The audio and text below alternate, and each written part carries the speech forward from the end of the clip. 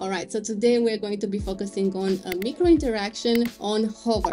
And I've been seeing this on different websites, Webflow, Words, etc. And for the longest time, I tried to make it work with GSAP, but for some reason that happened. So the other day, while browsing the internet, I came about a piece of code that looked like would work in Elementor. So after a few trial and errors, it did. All right, so we are going to be adding a container in this container, and this happened. Okay, let's copy and paste it in here.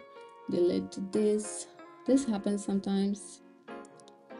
All right, so this container will be a full width container. We're going to give it some height, let's say about, let's say 50. All right, 50 VH, and the width, let's say this can be 65. All right, let's leave it like this. It's not important.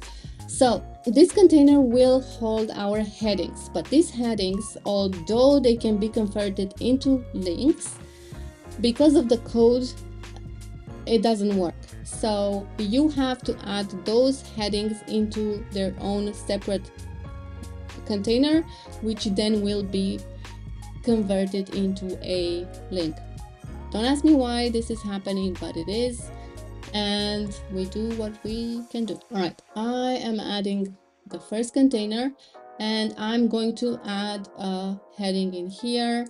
I know what you're gonna say. Oh my god, so many containers. Oh no, what is she doing? Well, sometimes you have to sacrifice some things in the name of beauty, right? Oh, what am I doing? Hello. All right, so I will leave it as an h2 tag, and that should be okay. So we will need to give this heading a class, but until then, let's go and style this just a little bit. Honestly, this is not important because the styling that will happen actually in the CSS, and we will need to add CSS in order for this to look like this, basically on the front end as well. Let's first convert this container into a link. So if you don't know how to do that, go to layouts. Yeah, so yeah, you are here. Okay, go all the way down to layouts, additional options, and go to the HTML tag and click on a link. And here you can dynamically choose an internal link, which I will do.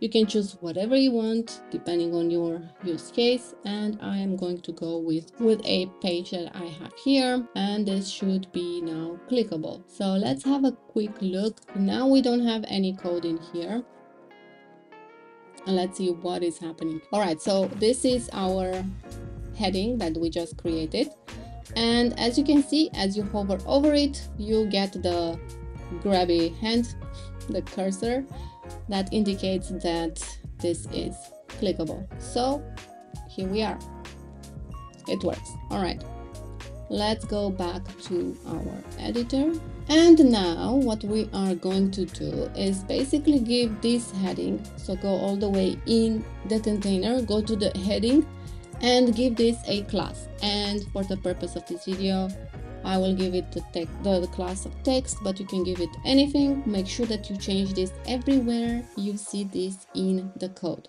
in the CSS code as well as in the JavaScript.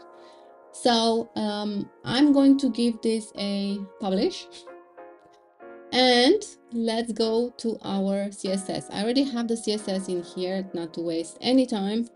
And as you can see, everything is set for us. So basically what you see here, this is the part that actually gives our text on the front end the styling.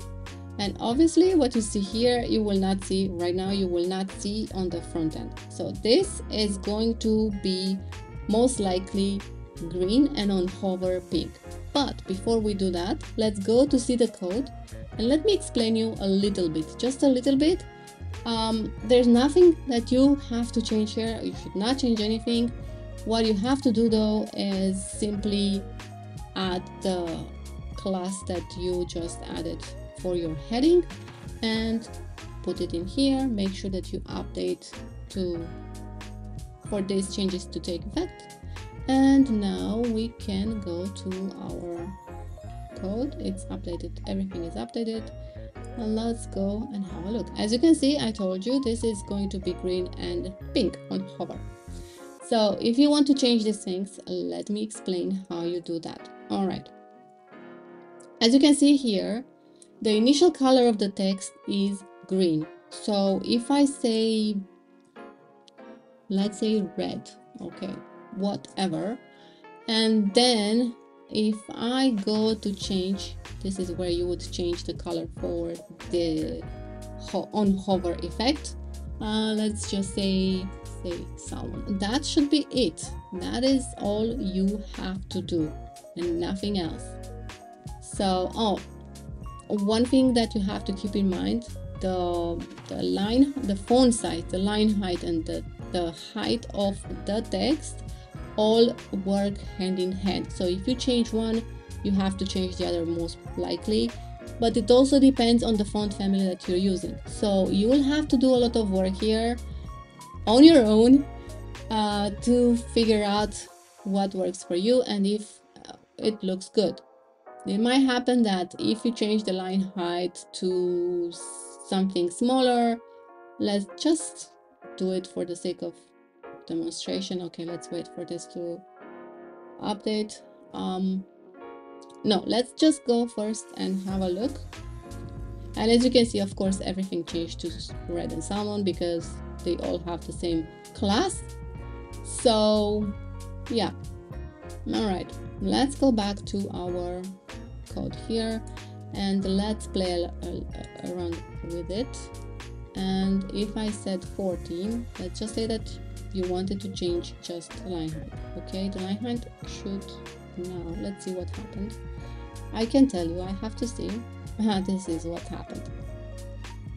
So all right, let's change now the height. So this is no bueno, but if we actually, let's just do it, change the size of the font, and let's wait to see what happens now.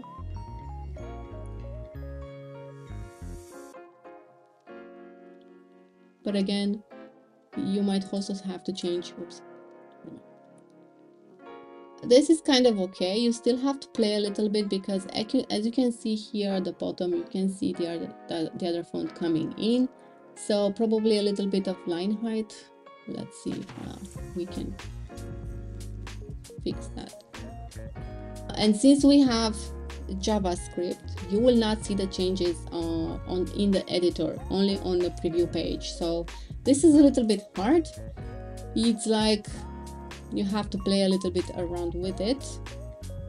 Yeah, so as you can see, I just added a little bit more line height and everything is okay.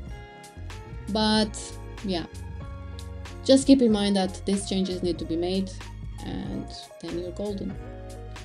It's not perfect, nothing is perfect. You have to adapt it to your own project and your needs. And before I filmed this video, I saw somebody asking if, or praying that this will work on mobile. I honestly don't know if it's going to work on mobile, the interaction. I have not tested it previously, but I don't see why not. All right, so if you test it on mobile, let me know if this worked for you. Otherwise, let me know if you have tried it and how it worked in general. And if you have any suggestions on how to improve this for everyone, please leave this in the comments below so everyone can see and everyone can benefit from your comment. As usual, the code will be in the description below. If you'd like to see what else you can build with Elementor, watch this playlist here. And if you have gotten any value out of this video, please consider subscribing, liking, and sharing this video, and I'll see you next time.